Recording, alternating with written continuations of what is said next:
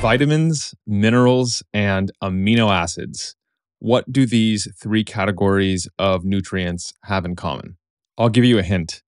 They make up the entire human body and are arguably the most important nutrients to consume. Plus, most of us are not getting enough of them. Hi, I'm Nick Urban, host of the Mind Body Peak Performance podcast. And today I'm excited to be diving into the world of amino acids with you. Now, if that word mostly just brings you back to your memories of high school biology, hang in there. I think after this conversation, you'll be convinced that these are a very important class of nutrients to focus on. In fact, for me, this was one of those supplement game changers in terms of the way I look, feel, and perform on a daily basis. Once I switched over to using the right kind of amino acids, there was an almost immediate difference. And that was despite me following a high protein diet.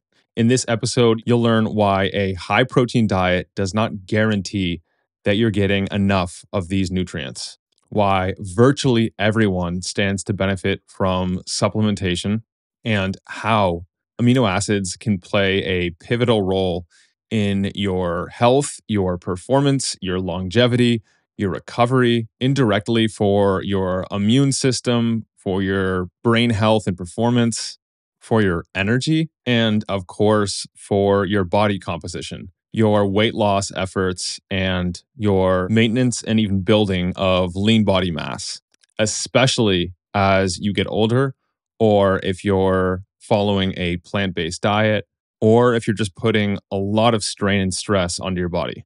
Joining us on the show today is one of the world's foremost experts on all things amino acids. His name is Dr. Robert Wolfe, or Bob for short. He served as a faculty member at Harvard Medical School for 9 years. He was the chief of the metabolism unit at Shriners Burns Hospital. And for the science nerds out there, Dr. Wolfe has published over 452 peer-reviewed research articles, 126 review articles, 3 books, and has 5 patents. His papers have also been cited over 50,600 times since 2011. Dr. Wolfe has also been continuously funded by the National Institute of Health throughout his entire career. His research has focused mainly on muscle metabolism, particularly as affected by aging and life stressors like injury, sepsis, and cancer. Dr. Wolfe is the director of the Center for Translational Research in Aging and Longevity at the Reynolds Institute on Aging. If you find this interesting and want to give some of his products a shot, and I suggest you do, you can go to aminoco.com/urban.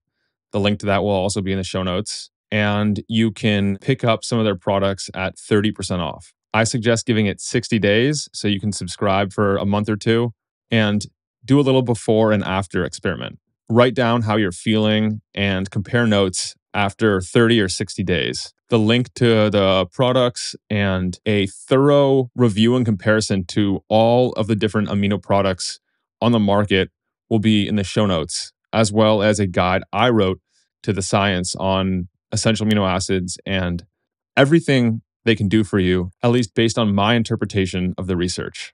Those will all be at mindbodypeak.com/140.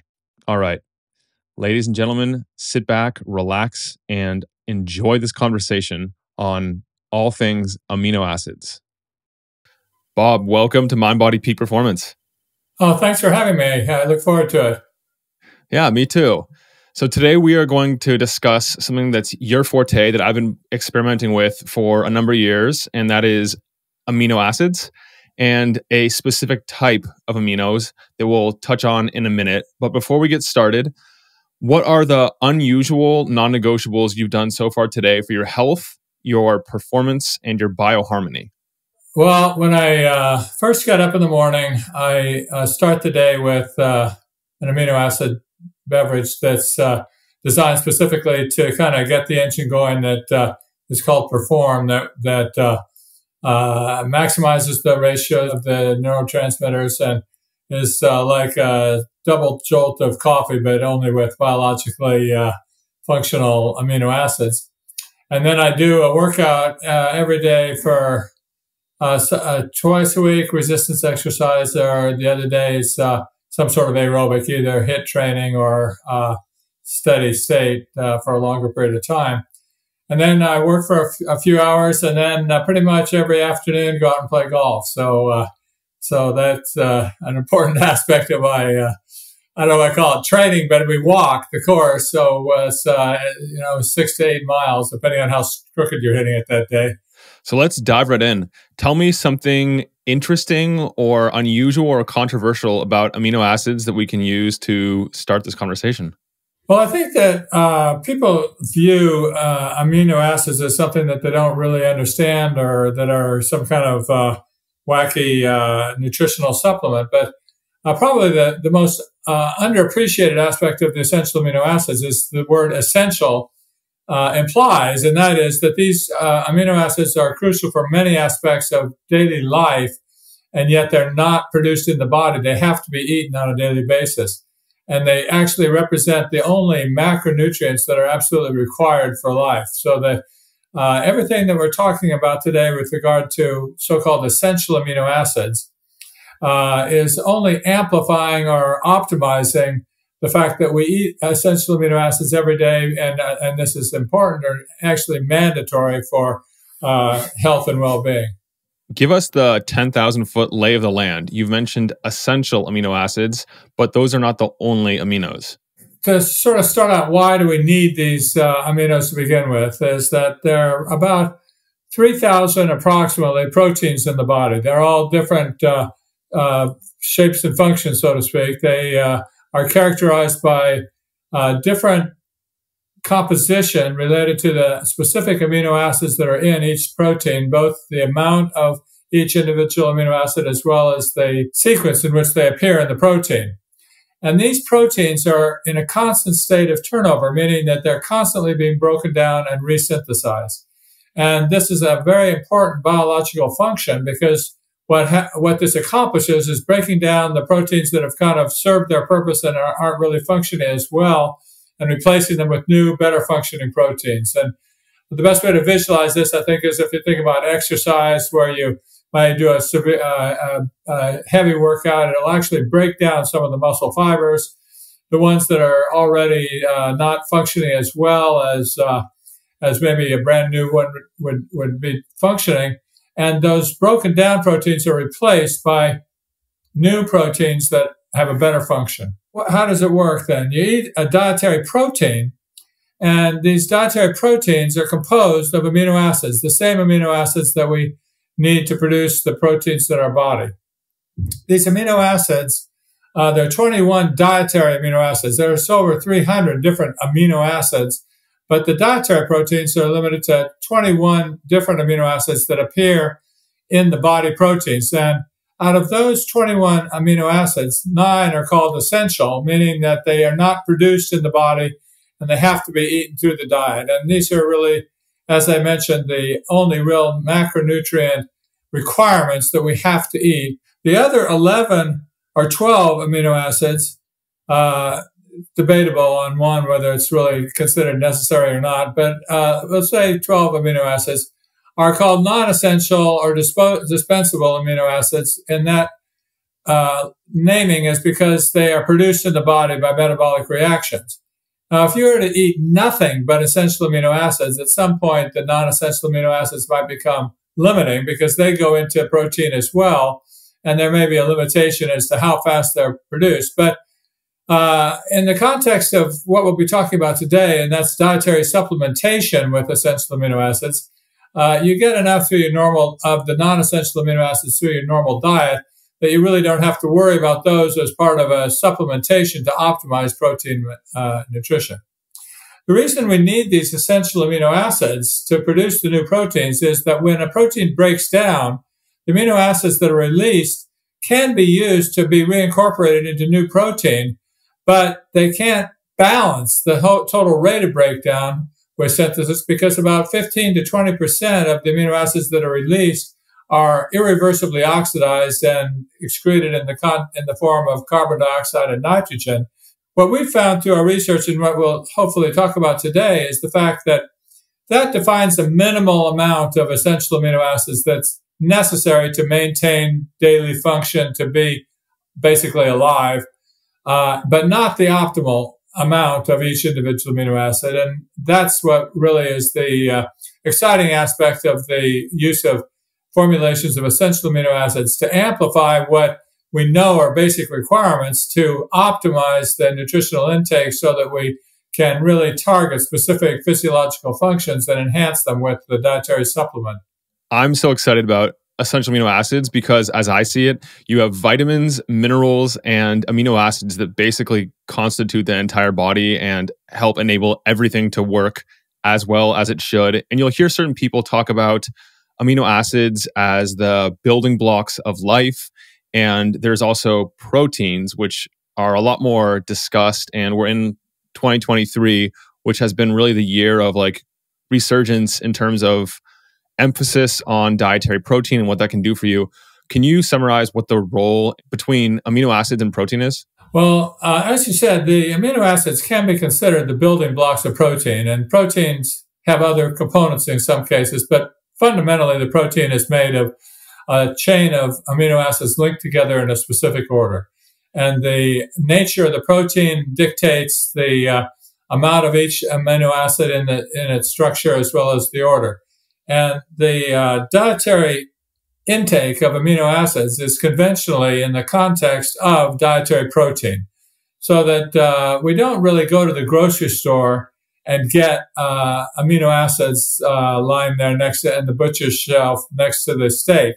It's a component of the dietary protein, and as such, where we get our amino acids, both essential and non-essential amino acids, is through eating dietary proteins. And I don't discount or minimize the importance of that. In fact, I have been part of the Food and Agriculture Organization of the WHO to define protein quality and how well different dietary proteins can satisfy amino acid requirements, and a variety of aspects, how other nutrients eaten with proteins can affect the optimal utilization of the amino acids in dietary protein. And I think it's, I want to be clear that the use of dietary supplementation is only meant to augment the use of high quality dietary proteins as part of our regular diet.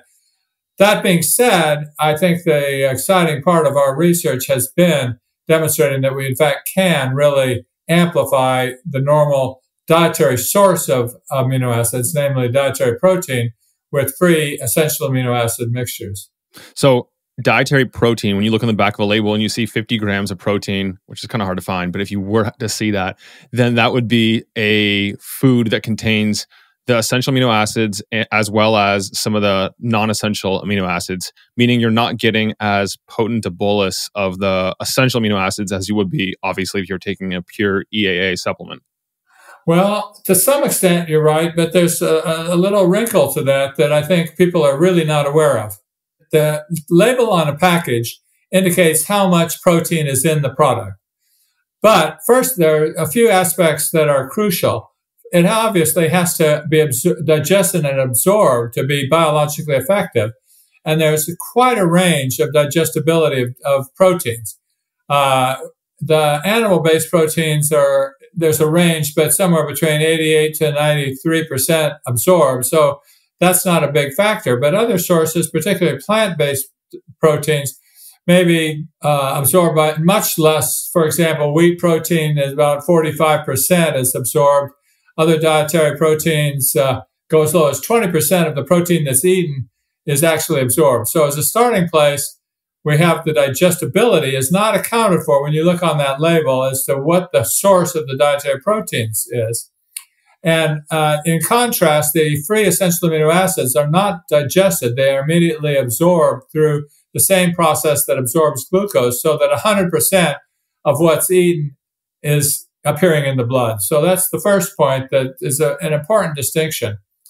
And the second aspect is related to the protein quality beyond the digestibility, and that is that that the dietary proteins vary quite a bit in the actual distribution and amount of the essential amino acids. And in fact, many, particularly the plant-based proteins, don't have all the essential amino acids. They're considered incomplete proteins.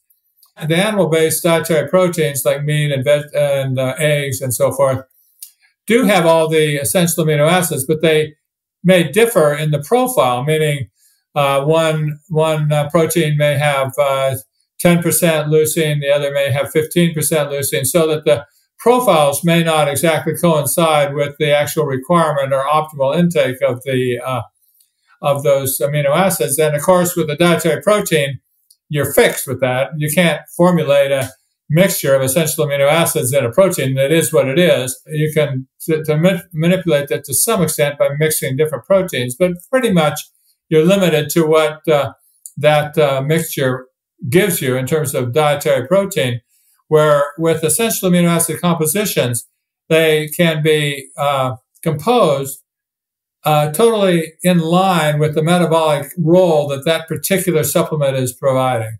So, if, for example, if you're trying to supplement muscle growth or muscle strength, we have done a lot of research to determine what's the optimal formulation of essential amino acids that will maximize that process. Similarly, if your goal is to lower your liver fat and improve liver health, it turns out there's a different formulation of essential amino acids that can be comprised to target that specific metabolic purpose. And that's the real beauty of the essential amino acid formulations, is that not only are they directly absorbed, but they also can be formulated to target specific metabolic roles, whereas the dietary protein, even with a highly absorbed dietary protein, it is what it is. You can't really manipulate it to target one particular function or another.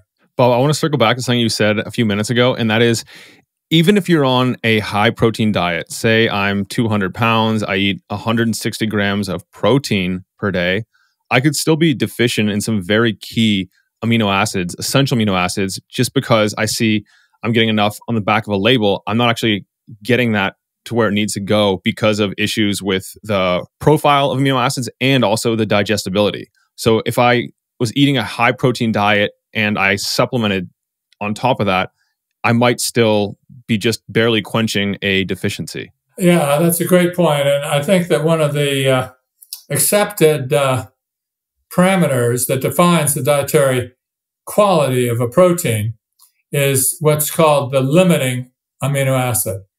And so we just have to step back a little and think about how proteins are produced in the body. And the DNA dictates the structure of a protein that's going to be produced. And when the process to produce a new protein begins, that starts with a messenger RNA being transcribed from the DNA, and it becomes the backbone on which the new protein is produced. The way the new protein is produced is dictated by the mRNA, with the code on this mRNA that calls for a specific amino acid in each chain. So a sequential hooking together or bonding of amino acid occurs that requires that amino acid, the next in line, is present in adequate quantity to provide the precursor for the protein synthesis. It's hooked on or bonded to the previous one, then the next one up has to be available.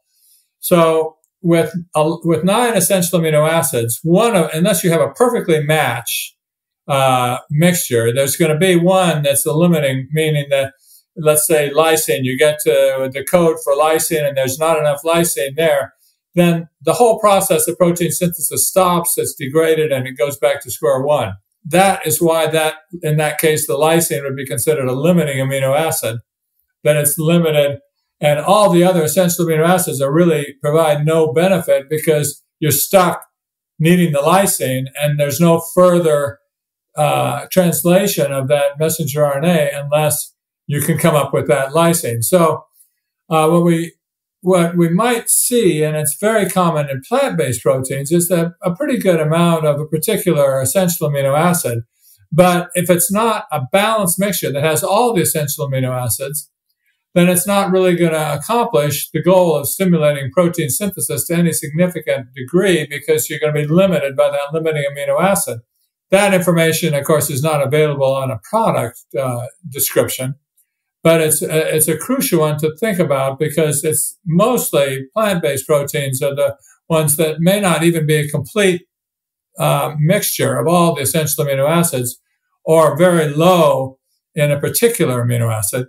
And the idea that is put forward is that you should use complementary proteins. So eat one that's low in one particular protein and then eat amino acid and then eat a different dietary protein that's low in a different one, and the two together will balance out.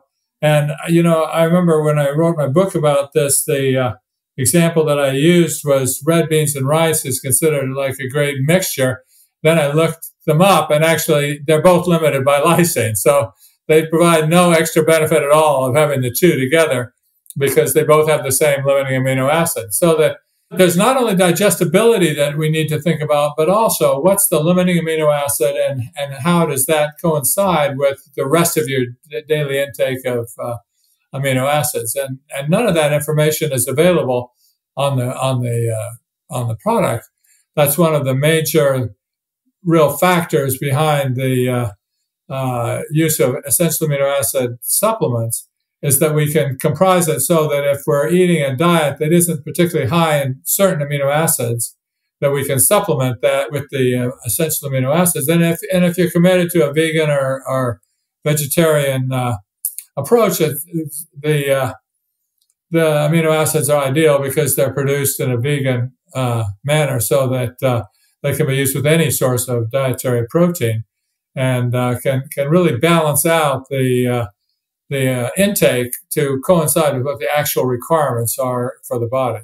I discovered what are called branched chain amino acids maybe about 15 years ago because they are very big in the bodybuilding and sports performance arenas. And I used those for a number of years before I transitioned over to essential amino acids. Can you explain what branched chain is and why EAAs are better? Let's not distinguish the two in a sense because the branched chain amino acids are leucine, valine, and isoleucine. And they are three important essential amino acids. And in fact, leucine is the highest percentage amino acid, essential amino acid in muscle protein. So it's a very important amino acid. And it also, in high enough amounts, can trigger the molecular mechanisms that are involved in the production of new proteins. So that leucine is a very important essential amino acid. The reason that the valine and isoleucine must also be given along with it is that all three of those amino acids are degraded by the same mechanisms.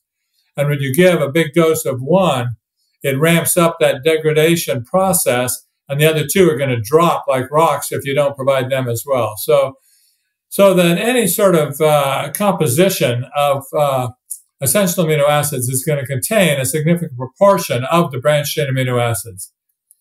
The reason that they kind of max out as far as useful nutrients is not because they aren't effective in both activating protein synthesis and providing those precursors. It's because to make a complete protein, you need all the essential amino acids. And as I just explained with the limiting amino acids, now you've provided branched chain amino acids. So you got three in abundance, but that still is irrelevant in terms of building new protein if you're limited by a different essential amino acid that you haven't provided in the mixture. So to sum it up, the branched chain amino acids are important, but they in themselves are very limited as to how much they can promote protein synthesis because you still need the other essential amino acids in proper proportion to be able to string the whole chain of essential amino acids together in the proper order. Now that we have that out of the way, we understand the basics of essential amino acids, total dietary amino acids, branched chain amino acids, how those are just 3 of the 9 essentials. What are some of the roles? I know you mentioned that EAAs are the building blocks of life and that they're used for neurotransmitters. What about hormones and immune system and obviously in muscle? But what are the other main roles in the body? Well, without a doubt, the main role is stimulating protein synthesis. That's the predominant role. And, it's hard to assign priority to other roles, but certainly the neurotransmitters in particular are important, and the ones that we're most familiar with is that the amino acid tryptophan, the essential amino acid tryptophan, is the precursor of serotonin, which is a neurotransmitter that induces sleepiness and slows you down.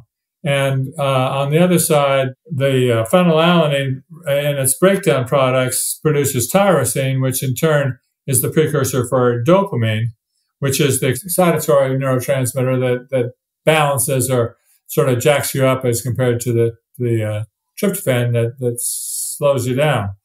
There are other reactions in the body that essential amino acids play a role, some of which we need to be careful about because, for example, methionine, an essential amino acid, seems to be involved in the production of fat in the liver, and actually can explain why not all obese people have fatty infiltration of the liver, and that when that occurs, that really has a negative effect on liver function in a variety of ways. And so, it's essential that we not provide amino acids in a format that is going to overdo that syndrome, particularly in people that are overweight. Immune function is related to a variety of amino acids, not only including essential amino acids, but in particular the amino acids that produce nitric oxide, and that would be predominantly glutamine and alanine. Those amino acids are produced in part from the degradation of the essential amino acids, so that indirectly they provide the precursors, but aren't so much directly involved in the immune response. But on the other hand, the anti-inflammatory response is very much dictated by essential amino acids, and particularly histidine is a strong anti-inflammatory agent. And it really explains why when you start taking a mixture of essential amino acids, that you start feeling an effect within a few days, even though your muscle turns over very slowly, and it really takes a much longer time before you have significant effects in the muscle. But you start feeling better within a few days because of the anti-inflammatory effect of the essentials, and particularly histidine. So there are a variety of roles, but I think that it all comes back in terms of formulating approaches to supplement the normal dietary intake, is focusing on the ability to stimulate a protein, because those are really the vehicles by which the amino acids have their physiological effect for the most part. I've dosed histidine, which is a precursor to histamine previously, and I've used that in some of my energy nootropic stacks I've created, and it certainly has like an energizing effect for me. But I think it would be smarter to not just take it by itself because of what you were mentioning earlier about how when you take one isolate, how it impacts all the others.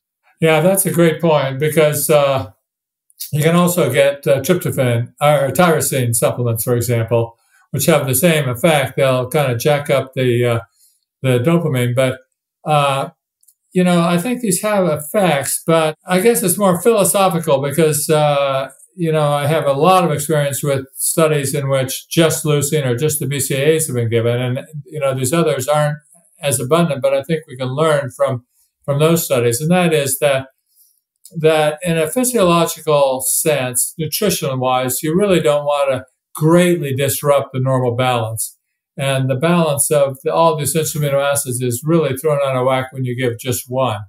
And it's really preferable to give that amino acid in the context of an overall formulation that's not going to throw all the rest out of whack. For example, if you give a load of tyrosine, you'll increase the synthesis of dopamine and may jack you up a bit. But the tyrosine is transported into cells by the same mechanism that transports the branched-chain amino acids as well as threonine. So 5 of the essential amino acids are transported not only into brain, but into muscle by the same transport system. So when you give a lot of one, tyrosine or any individual one, you reduce the uptake of the others, even though they may even be given in the mixture. But if you give a large dose of tyrosine along with BCAAs, for example, you won't get the same effect of the BCAAs because that you've thrown the balance out of whack, and the transport reflects the high abundance of that one amino acid at the expense of the others that you also need for normal functioning. So understanding that whole principle has been a guiding aspect in the development of compositions to really be sure that you're not resulting in unanticipated negative effects that occur as a result of an imbalance of all the amino acids in the blood. Yeah, I think it's possible. I've seen some of the papers on just taking the BCAAs alone or even just leucine, one of the BCAAs, and some of them show benefits, some of them show decreased performance, and they just don't work as well.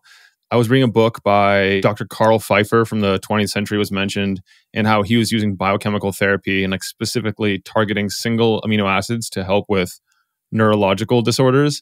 But that was like very much the Wild West then. It still is. There's not nearly as much research on it. So like, unless you really know what you're doing, I think it's much smarter just to go with a all-in-one formula. Yeah, well, I think that we should distinguish use of an amino acid as a nutraceutical that's serving a particular purpose, which may be apropos for a disease state or some particular goal, versus a general nutritional supplement that is focused on a particular outcome, but that really provides a good general support of the metabolic system as well. And I think those are two important distinctions. But, you mentioned, the 20th century. It goes back a long time that we have known about essential amino acids or amino acids in general. I found an ad from Rexall Drugs in 1938 touting the benefits of essential amino acids. I think that we've learned an awful lot about them, but at the same time, that I think reflects the fact that we've known since the very early 1900s that we have these so-called essential amino acids and that they're crucial for health, and that various experiments have been done to try to optimize the overall nutritional state by capitalizing on being able to formulate specific mixtures of these essential amino acids. And the other thing that's interesting, going back that far, is the fact that when a balanced mixture of essential amino acids is used, there's never been any report of adverse effects. Speaking of balance, I was reading your Essential Amino Acids 101 guidebook, and you mentioned how the EAAs are like a symphony with each individual amino acid being one instrument. And when you have them all together, it's like the conductor that's guiding each of the sections. And it really elegantly explains how exactly this works. And if you want to have a really beautiful, rich, complex sound, you can't just take one or two instruments and put them together. If you want like the full richness, the full effect, you want to combine all of them at once in like a precision tailored blend.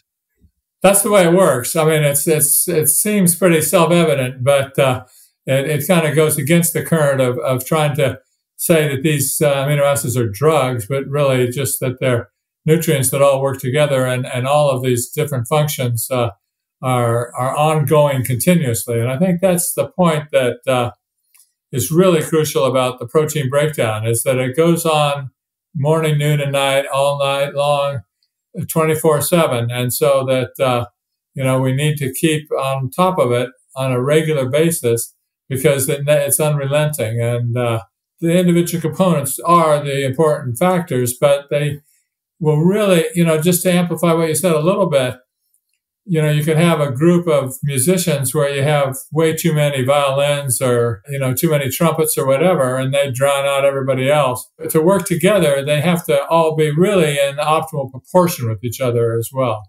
Tell me more about how people are using amino acids, the benefits they're seeing. You've mentioned muscle, or I guess protein synthesis several times. Is that exclusively referring to muscle protein synthesis, or does protein synthesis have other forms as well?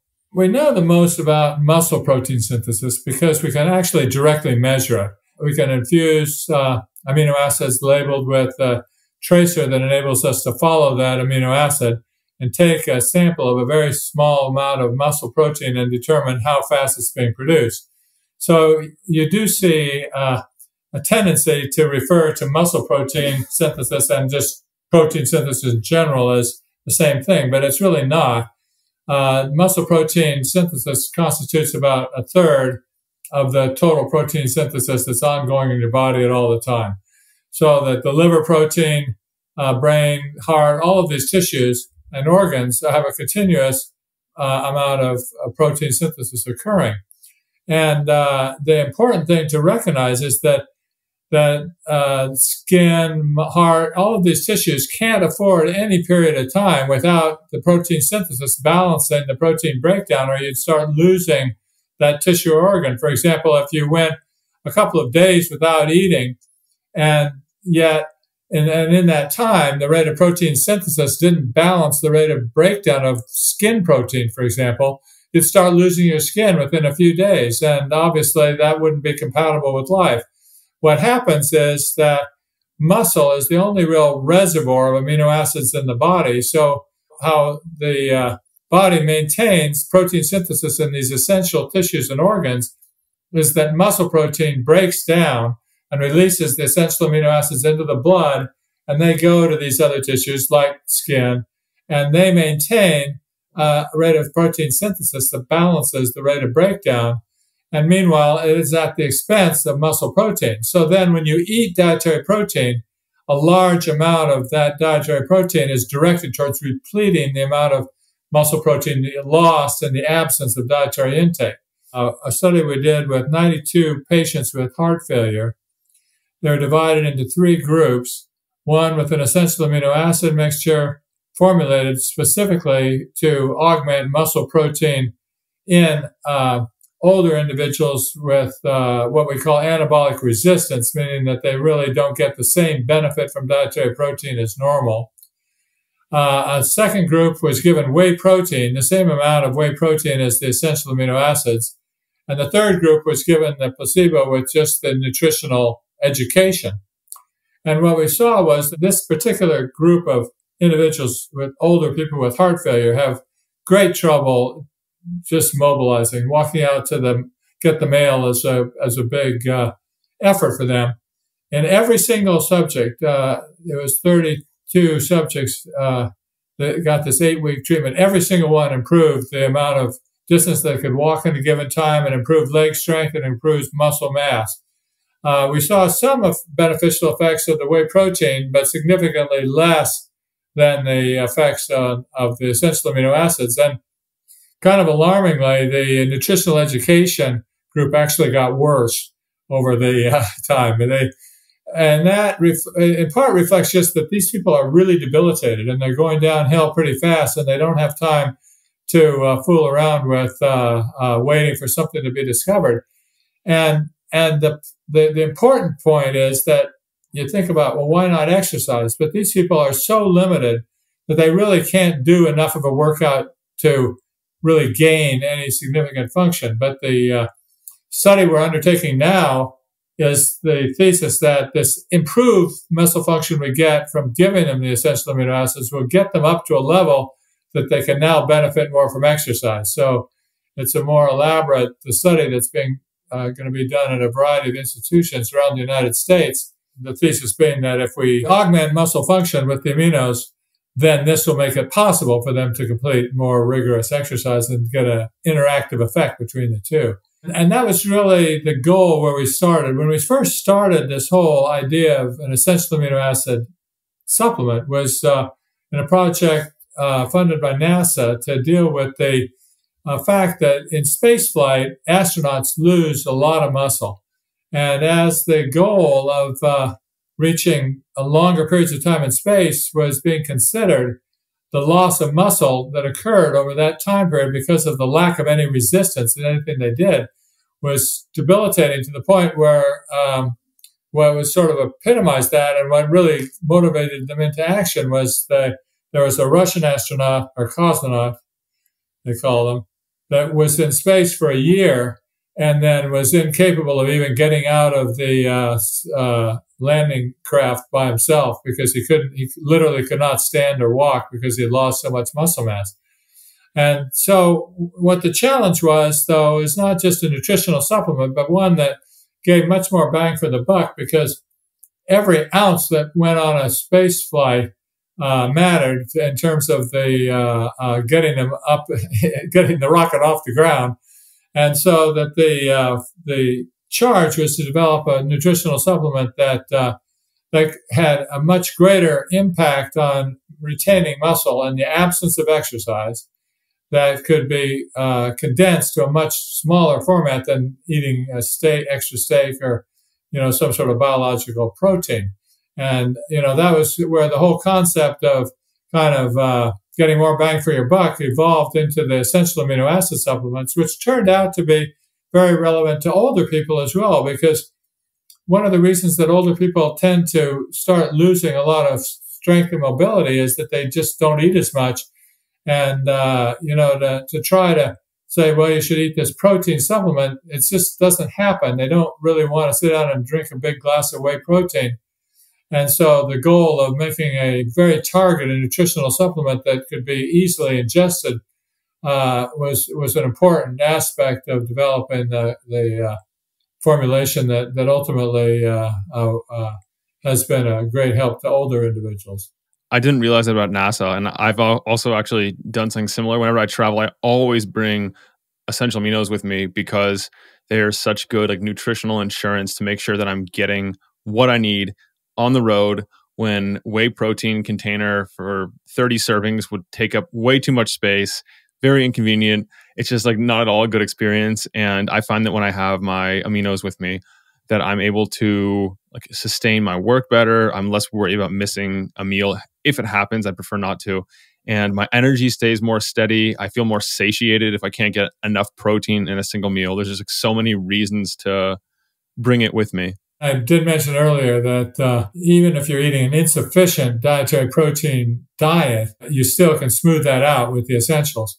I hate being on the road and being the one who orders a second and third entree at the restaurant simply because I can't get enough protein to actually stay full. So this has been a lifesaver for me to be able to do that and be able to have one entree and then supplement with a little bit of extra aminos and then feel good after the meal. And I think this is also probably the single most important supplement for athletes as well, because I thought it was creatine for a while and certain other things. I thought it was BCAAs, but those have their pros and cons, and not everyone can use creatine. If you already eat a lot of red meat, for example, you probably already get enough creatine in your diet. And these just seem universal across the board for almost everyone.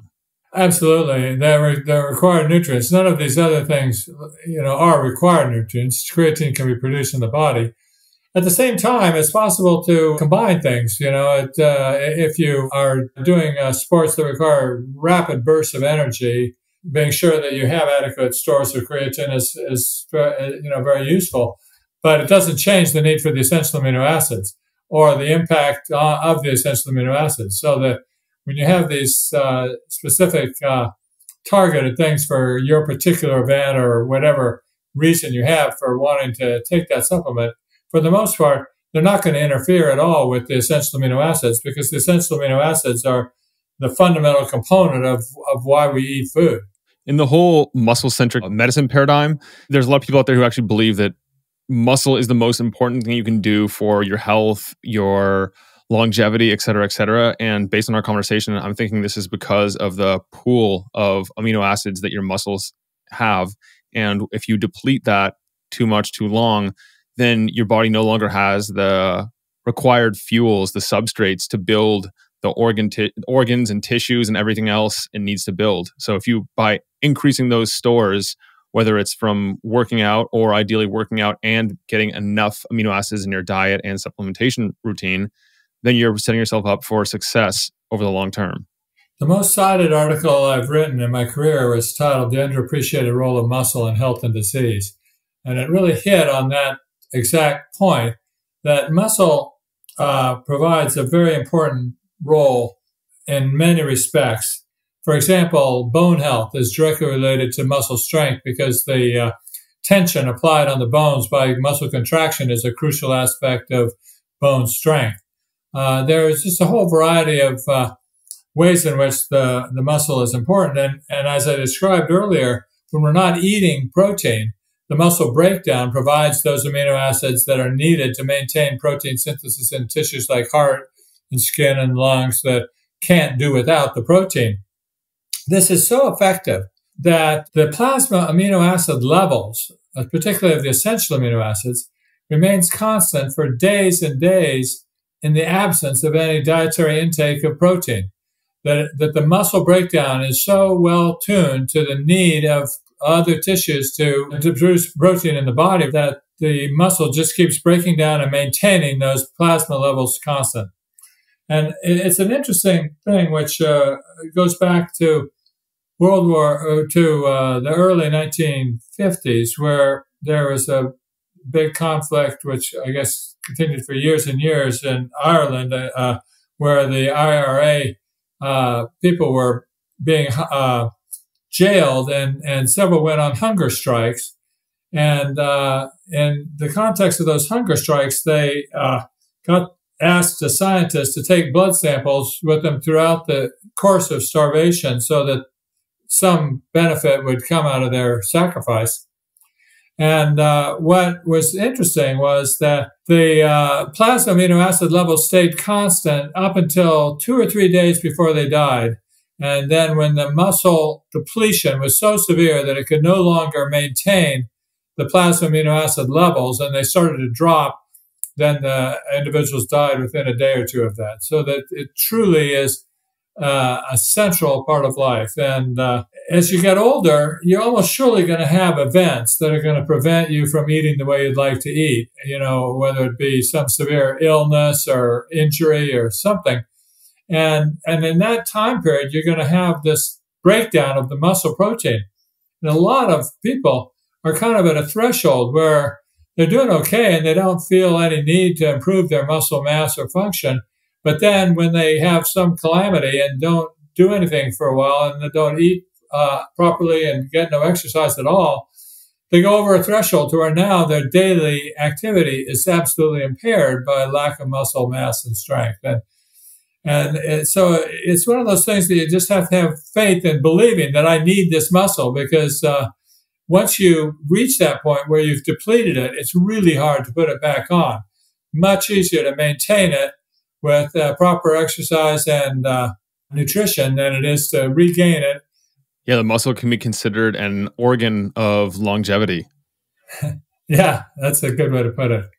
Yeah. So we've talked about some of the performance benefits, how it can actually improve workouts. It can facilitate building strength and muscle. Also, I know that it can help with recovery based on muscle protein synthesis and other stuff. There's two aspects of amino acid supplementation related to exercise. To first understand that during exercise, and particularly resistance exercise, but also aerobic exercise, you have an accelerated breakdown of protein that occurs because of the effort. And if you take amino acids before the exercise, and an optimal formulation helps, but any kind of mixture will do something. If you take it before the exercise, that really slows that process down of the breakdown of muscle protein by a net loss of protein, because you're able to continue to synthesize protein during the exercise itself. So taking amino acids before the exercise is important, but then after is also important. Not the beneficial effect of before is actually greater than after, but after is crucial because the muscle now is primed to respond to the amino acids.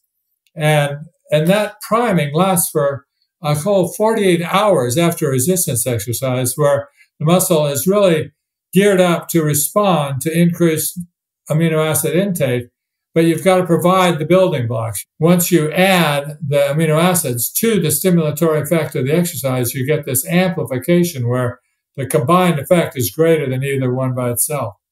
Okay, so that's the performance and recovery side. And then we also have like the mental health, cognition, like support, because it's providing the raw fuel for the brain to create brain chemicals and neurotransmitters.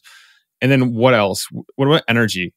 Amino acids do provide some amino energy, but there's actually a very efficient system that minimizes the oxidation of the essential amino acids, so that as far as energy, we can improve the perception of energy quite a bit through a product like Perform that amplifies the relationship between dopamine and tryptophan and serotonin, so that you get a much more alert wakefulness. But as far as substrates for energy per se, the amino acids are probably not the best source for energy. They're the source for staying alert. But the other thing which we've shown now in 4 different clinical groups, and that is the beneficial effects on liver health. And it's reflected in a variety of parameters that indicate liver function, as well as the amount of fat stored in the liver and its ability to process glucose properly and perform all the metabolic bases. And this is the one that's really, in one respect, most exciting, because we just got a large grant from the NIH, National Institutes of Health, to perform a much more detailed study of this process. And in concert with that, we're able to get the formulation approved by the FDA as a new drug, even though it's a nutritional composition of essential amino acids. That the big benefit of that is that it comes along with the FDA stamp of approval if you show the beneficial effects in the study. For longevity purposes and fasting, we've already established that this is going to help increase the pool of amino acids, which has knockover effects into other areas. But do you see that people combine this to great success with, say, 24-hour fasts or intermittent fasting or anything like that? We don't really have data. The rationale for the beneficial effects of fasting is multiple, and can, in particular, revolve around an acute increase in ketosis, which is not affected by giving essential amino acids. So that it should certainly be possible in fasting to maintain the beneficial effect of the fasting while simultaneously maintaining muscle mass to a greater extent. There's a certain adaptation that occurs with fasting so that the body protein breakdown slows down some. And this helps alleviate the breakdown in muscle protein that would normally occur in the absence of dietary intake. But it still occurs, and this can be avoided with a balanced mixture of essential amino acids that will not disrupt the ketotic state induced by the fasting. So it should work well, but we have no actual experimental data to address that. So, I think that at this point, people that are doing that sort of approach need to kind of experiment on their own with it, because it makes sense, and I think that I feel I'm right, but we only act on actual experimental data. Okay, on to something that I've wanted to ask you about, and that is the essential amino acid profile of the products you carry, because your profiles are unique and they are the subject of use in clinical research. And when I did my own research into other products in this category, I saw profiles of the ratios of each of the different aminos all over the place, like not even remotely similar between companies. So I'm curious how you decided on each of them. And the way I saw it, I'm not sure if this is accurate, but I see each amino acid individually having a couple different primary roles. You've already elucidated some of them in this conversation. And then based on that and the outcome you're looking for, you would choose the appropriate ratio. The 4 different products our company sells are all patented. So all of the different formulations have different profiles specifically targeting a metabolic process. And in the same vein, though, that they all have some effect in terms of enhancing protein synthesis. Some are more effective than others, but that's always a background aspect of all the formulations. So if you target getting up for a workout, for example, with Perform, the balanced mixture there still will provide some stimulation of protein synthesis as well as optimizing the dopamine to serotonin ratio. So that's true of all the formulations, that any combination of essential amino acids will have some beneficial effect on protein synthesis. If that's the specific target, then we need to really look at exactly what the circumstance is, because some exercise will activate mTOR, others will not have that kind of an effect. How do we provide enough of the amino acids to overcome the lack of activation in insulin resistant states?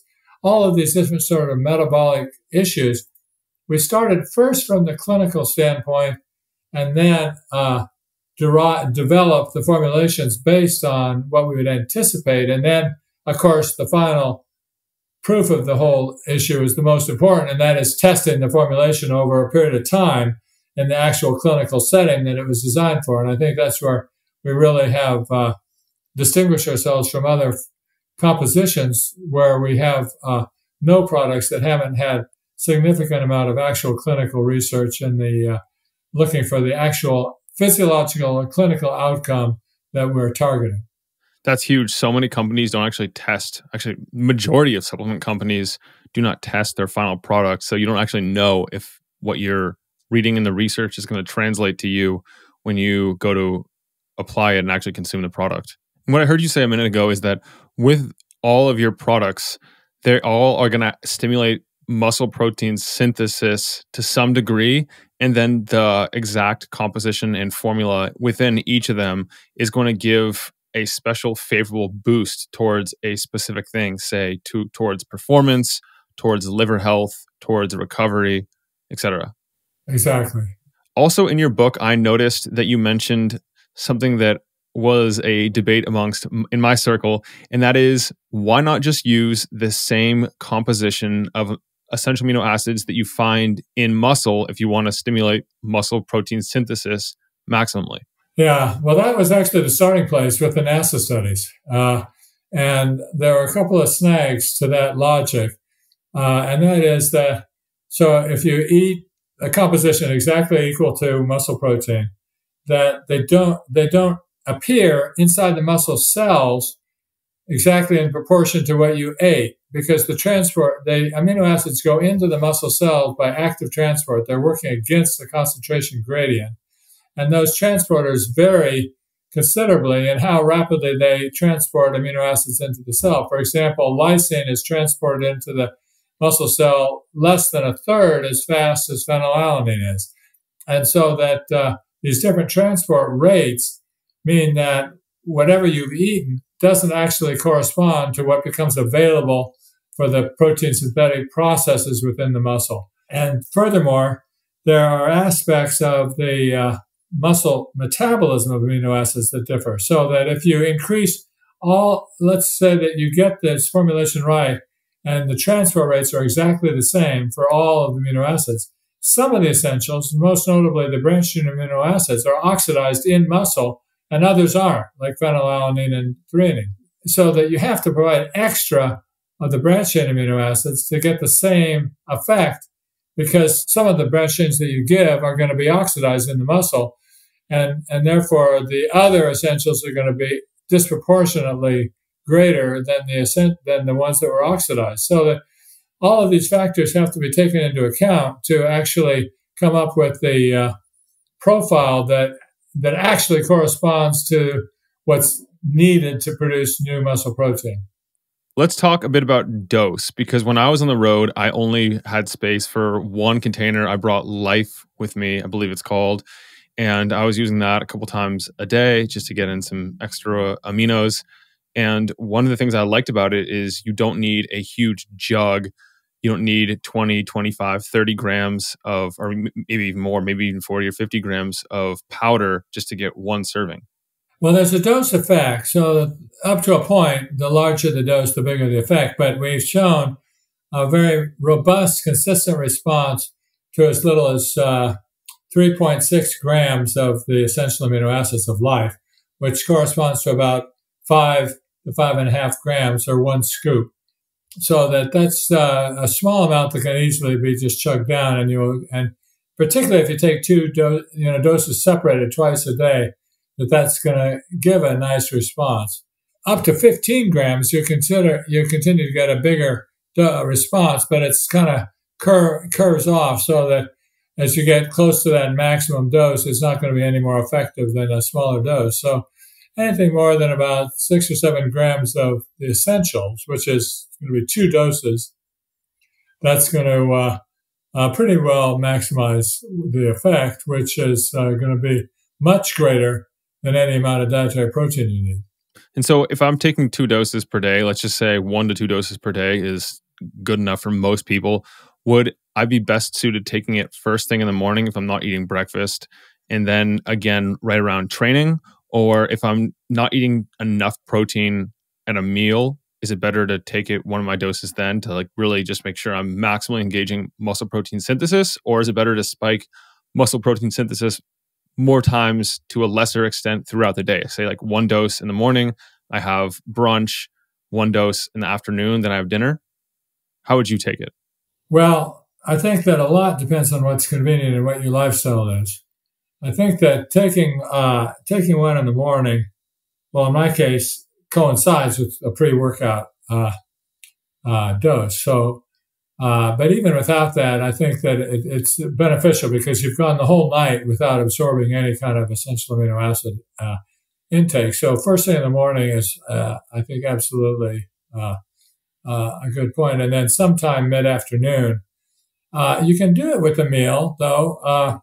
It will still have a beneficial effect, but you run the risk of reaching the maximal effective dose with the dietary protein plus the meal. When you take the small dose in between meals, there's no competition. And so I think it's far preferable to do it between meals. And you can even do it before you go to bed as well. But the disadvantage of doing it before you go to bed would be that the potential that you kind of get jacked up before you go to bed. And that's why the only one that would be useful before bed would be HEAL. And that's going to prolong, and that has a mixture of amino acids plus whey protein, and that will prolong the effect over a few hours of bedtime. But from a practical standpoint, what I recommend and do myself is first thing in the morning and mid-afternoon. Simple enough. And then last on this front, before we start to wind down, that is if there are any cofactors or absorption enhancers. I've seen certain products use like astrazyme, something like that to apparently increase the ability to utilize amino acids. I'm not sure if it's necessary. And if that's not, then what are the possible things that we can use to amplify the benefits? I'm in New Zealand now, and we did a study using kiwi fruit prior to eating a beef meal. And the kiwi fruit contains an enzyme called actinidin, which is also in pineapple and guava and a few other tropical fruits that absolutely digests protein better.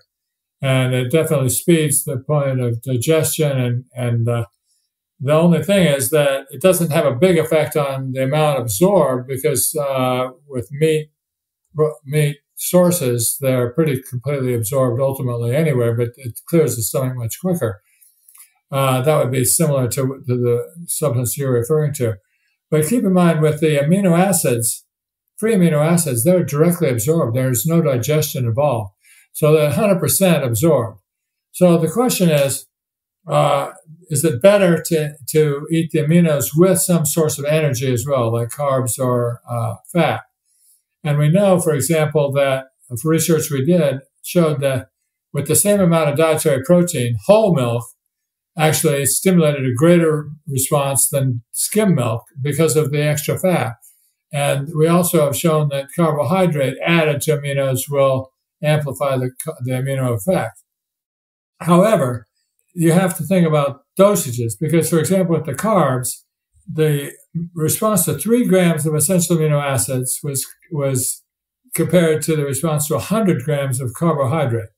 And adding the 100 grams of carbohydrate to 3 grams of essential amino acids was the same as adding just another 3 grams of the essentials rather than the 100 grams of carbs. So the bottom line is the energy substrates can have a beneficial effect, but it's nowhere near as effective as just taking more of the aminos. But if you're trying to both store up energy as well as meet your essential amino acid requirements, then absolutely can take them together. But I wouldn't look for anything to have a lot of effect. We focused almost entirely on just the direct effects of the essentials. They don't really require other components to have maximal effectiveness. And for reference, the calorie content of each of these is incredibly low. Like each serving of all your products is very low. Yeah, well, that makes it ideal for meeting EAA requirements without all the obligatory calories that go along with meat or whole milk or other sources of high quality protein. And if someone wanted to work on their weight, to work on weight loss, this might not directly stimulate weight loss in the same way that certain other things do. But if they were using the GLP-1s or anything that make the weight loss better and more effective, it seems to me that amino acids could help reduce the amount of weight loss that's coming from lean body tissue, which you really don't want to lose when you're losing weight. Absolutely. And we've published 3 different papers showing that meal replacements based on EAAs is more effective in terms of sparing muscle and promoting fat loss than other even high protein products. The problem with the high protein products is that the total caloric intake to get enough protein with the caloric intake that goes along with that makes it hard to lose the weight. Where, as you pointed out, with the EAAs, you're eating almost no calories, so that it's effective without really increasing the caloric burden. Awesome. Well, Bob, I have one more question for you, and then I'll let people know how they can get in touch with you, and then we'll start to wind this one down. And that question is, if there was a worldwide burning of the books and all knowledge on earth is lost, but you get to save the works of 3 teachers, who would you choose and why? Well, I think the first person was when I graduated from graduate school. I went to work as a postdoctoral fellow for John Spitzer, who was really instrumental in giving me an enthusiasm for research. You know, I tend to go through graduate school just with your head down, just grinding away, and it's absolutely not exciting. I then shortly went to Boston and became a faculty member at Harvard Medical School, and I was at the Shriners Hospital for Burn Children and really could see that the muscle loss was a tremendous problem that not only hindered recovery, but also survival, but recovery to any kind of normal function. And that I really hadn't been trained in any aspect of this. And audited a class by a world famous guy at MIT named Hamish Monroe that was tremendous inspiration in terms of understanding all the aspects of protein metabolism and in metabolic regulation as far as protein metabolism would go. And I guess the third point, I'd have to mention my wife, who worked with me for several years, and she's probably listening, and she'd kill me if I didn't mention her as being one of the most important. But she really has been, because my training was very much more in basic science than nutrition, and she has a degree in nutrition and is very tuned into how do these things relate to what people actually eat. And so I think those would probably be the 3 people that have had the biggest influence on me. Beautiful. Okay. If people want to connect with you to try some of your AminoCo products, how do they go about that? The Amino company has a website, which is the best way to look at the website. If they have a specific question regarding what we've covered here today, they can email me directly at my email address or through the Amino company webpage. I think there's this place you can ask questions, but rrw2 at live.com is my email address. And provided that the questions don't get too unwieldy, I usually am able to get to those in a reasonable length of time. Awesome. And you and your team set up a code, Urban. So if people use that, I believe it saves them 30% on their order. Thanks for doing that. And now on to the quick rapid fire round before we call it a day. Okay. What are some of the biggest myths around essential amino acids? Well, I think that the branched chain amino acids are something different from essential amino acids, and that, as I explained, they also are essential amino acids, but only part of the total equation. What's one thing the AminoCo tribe does not know about you? Well, since my son is the president, he knows a lot about me, but probably not. They're probably unaware of the amount of effort and interest I've had in doing different sports in my life. And how would you like to wrap up this episode? If people have made it this far, any final messages for them? Well, congratulations for hanging in there, I guess would be the first point. But I think that what I really would leave as the message is to take a look at the AminoCo website and the book and educate themselves as to why these different formulations of amino acids are distinct from other products that are available and the kind of research that has gone into their development. Yeah. I've long said that protein, just increasing the amount of dietary protein we're all consuming, is one of the most important, impactful things we can do for our health. And to make it even easier and more potent, instead of focusing on really getting more and more and more dietary protein, which I hate to say, between like 60 and 80% of the people that I work with tend to drastically overestimate how much protein they're consuming. The simple solution there is just to start adding some essential amino acids. And after a month of use, to see how you feel, see how any of your biomarkers have changed, whether it's in a lab test, whether it's your weight, whether it's your arm size, you name it. And so thank you for creating products that help people accomplish that. And without the guesswork of random formulas, with like actual peer-reviewed research behind and powering each of the different products you've created. Oh, thanks. I appreciate that. I'm Nick Urban, here with Dr. Robert Wolfe, signing out from MindBodyPeak.com. Have a great week and be an outlier. I hope that this has been helpful for you. If you enjoyed it, subscribe and hit the thumbs up. I love knowing who's in the 1% committed to reaching their full potential. Comment 1% below so that I know who you are. For all the resources and links, meet me on my website at mindbodypeak.com. I appreciate you and look forward to connecting with you. As a reminder, the information depicted in this video is for information purposes only. Please consult your primary healthcare professional before making any lifestyle changes.